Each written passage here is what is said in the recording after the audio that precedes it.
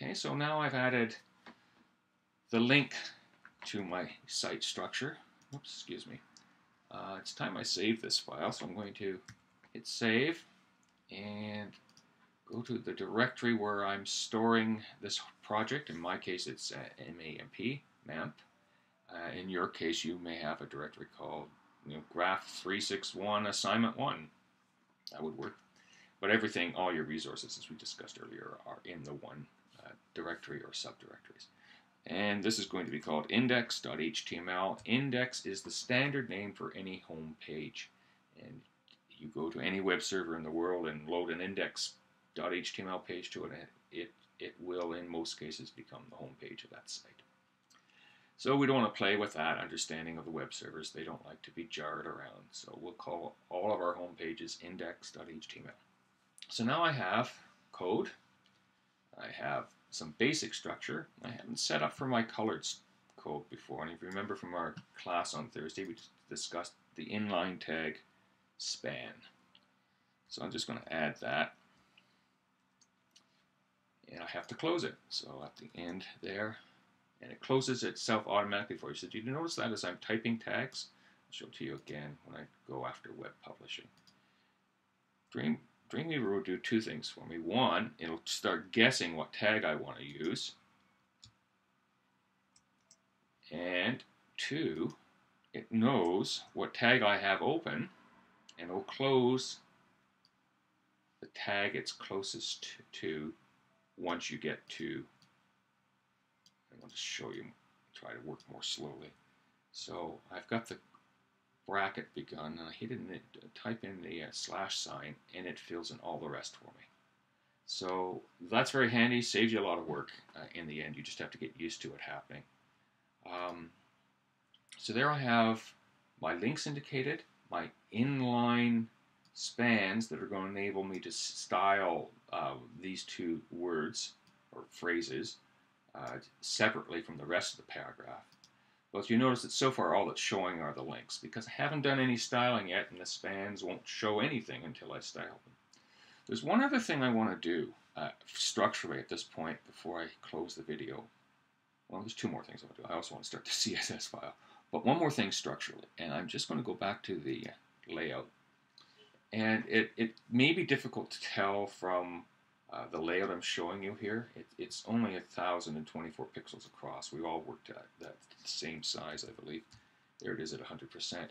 But the content area here is centered in the space. So I need to add some structure to my site code that will allow me in CSS to center this material you see here. I'm just going to save it, and let's have a look at it in a browser. If I preview in, I like previewing in Chrome, and I look at it in Chrome, you can see just using the default settings of my browser. There's no styling going on here. My browser has some default styling, and we're seeing it in action here. So, and heading 1 looks like this. It's in Times New Roman. Heading, paragraph text looks like this. The links are underlined in blue. If I visited the link, it's in a purple color, right? So this is the default style sheet that comes with your browser. Every browser has a default style sheet.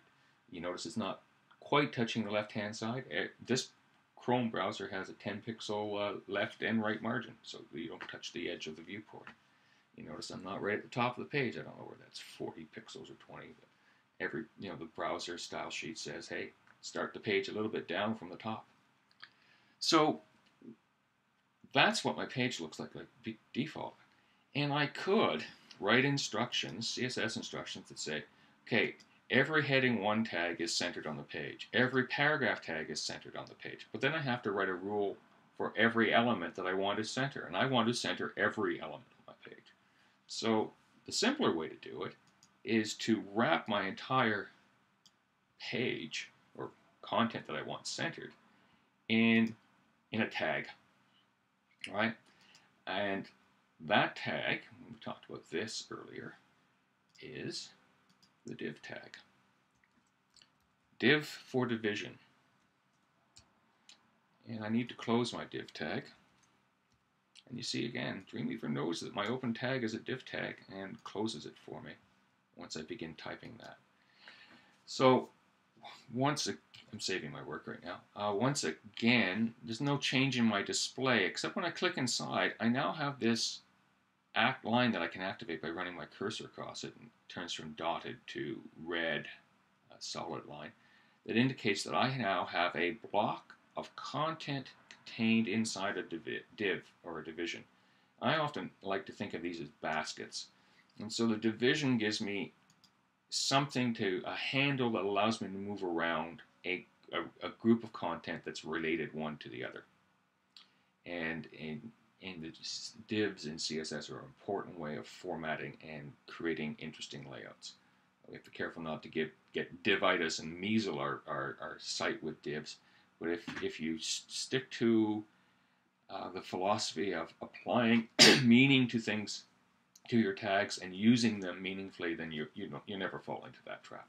So we have a div here. I haven't identified it in any way because I haven't done any CSS work, and we'll worry about that once we start our CSS work. So we need to start our CSS work, and what we have to do first is create a blank CSS page. We do that by going to New. Dreamweaver offers us an opportunity to create a CSS page. You can see it, I don't know, 6 or 7 down on the list. We go Create, and it creates a blank CSS document. Tells us what the character set is. That's not absolutely necessary, but tells us what it is. And I'm going to save it. And I need to save it in my root directory. I have a CSS subdirectory. I'm going to open it. There's my background image, and now I'm going to give it a name. And here I am with more boring names. I'm calling it style.css. Unlike index.html, there's no specific rule about what you name your CSS style. But I'm going for old and boring. There we go, save. So now if I were to look in my directory, I have my home page, I have my background image, I have my style sheet, and these are my notes to myself. That's all I should have here right now. And with that, I'm going to close this video and get it uploaded to YouTube. And when I return, we will begin setting styles. Talk to you then.